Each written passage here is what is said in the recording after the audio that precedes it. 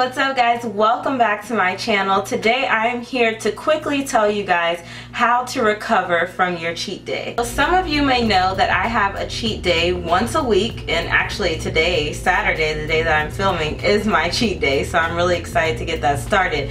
But anyway, the very next day after the cheat day is done, when I wake up in the morning, I grab apple cider vinegar. Okay, this stuff is awesome.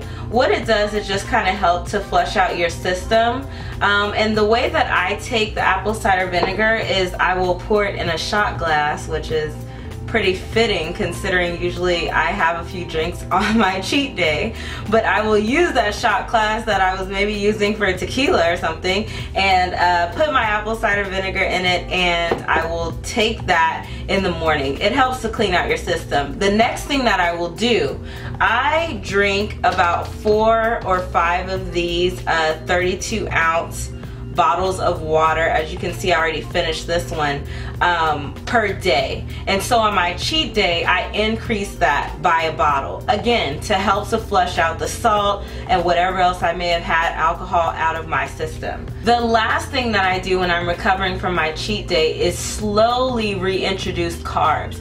So instead of just going full on into my normal carb load that I'll take in Monday through Friday, I try to kind of start off a little light, taking in a lot of veggies, a lot of protein, and kind of laying off on the carbs until maybe the next day. So I hope that's helped you guys out. Please leave a comment below, let me know if it has, and I will see you guys in the next video. Thank you so much for watching. Bye.